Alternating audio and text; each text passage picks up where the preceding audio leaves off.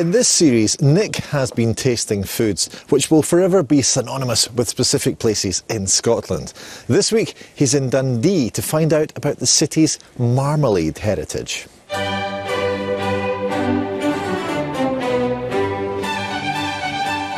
Mention Dundee and you think jute, jam, journalism and marmalade. But why did a preserve made with exotic fruit from far away become synonymous with this industrial Scottish city? The story goes that in the 18th century, a ship carrying a cargo of Seville oranges took refuge from a storm here in the port of Dundee. An enterprising local merchant bought some of the oranges and gave them to his wife, a certain Mrs. Keeler, and she turned them into a kind of orange jam, and they called it marmalade. Well, that's the story anyway. In reality, the Keelers adapted an already existing marmalade recipe, adding the characteristic orange rind. They opened their first factory here in Dundee in 1797, and at their height they were producing over 1.5 million pots of marmalade a year, and it was enjoyed all around the world. Marmalade is no longer made in the city of Dundee, but it is still made just up the road in Arbroath. Oh, I was expecting something altogether more industrial. Well, that was one of the big decisions we made when we came to this factory. Do we keep to the artisan method that we had before, or do we do something of a volume nature? And we decided that the taste differential was so important that we had to keep to the authentic boiling method. It smells absolutely incredible. I mean, how did the guys manage not just to gorge themselves on it? It's that Seville orange. Whoa!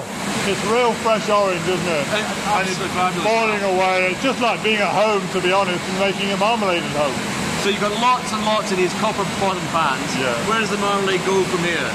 But after here, it goes to the filling section. And so obviously we're going to check it in the laboratory, and then we're going to move it on to the filling section, and we'll see that next.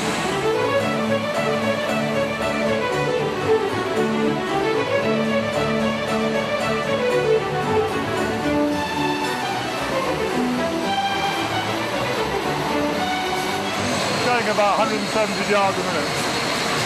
170 a minute? Yeah. There's a little bit of that Willy Wonka chocolate factory thing. Tell me a little bit about the process. When I bought the business, I learned very quickly that the copper-bottomed open pan created a different taste of a product. And if we put really good tasting ingredients in, we knew we made as good as a homemade marmalade. Do you still use the Spanish Seville oranges? Absolutely, and we use them fresh from Spain, and obviously that combination is just the secret. So Paul, why are you still in the northeast? Well, we have to be here for the heritage, of course. And Dundee postcode is still here in Arbroath, so this is a DD place. And therefore it's absolutely perfect for us to maintain the heritage and to maintain the skills of the people in this town, because we employ 150 people now. We're a very significant employer, and we really value what they do for us. Now, what about the marmalade itself? Where does it end up? Who are you selling it to? Well, in the UK, it's obviously going to the major supermarkets, and then it goes around the world. From North America, which is one of our biggest customers, to Germany, but also in India, Japan, Russia, Scandinavia. It's an amazing story. Now, what about the future of McKays marmalade? Where's that going to go? Well, the future, I think, is good. I'm really relieved I'm running a heritage business, because technology won't change it. It's not like the phone or the camera. The technology moves on.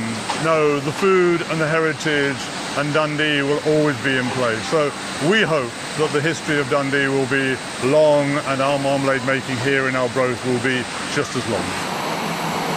Marmalade is something that is very close to my heart. It's what I have most mornings for breakfast on a piece of toast. And I'm something of an aficionado, so... Wow. That is delicious. It's astonishing to think there's a little blast of sunshine and Spain in this jar, along with that industrial past from Dundee. Delicious.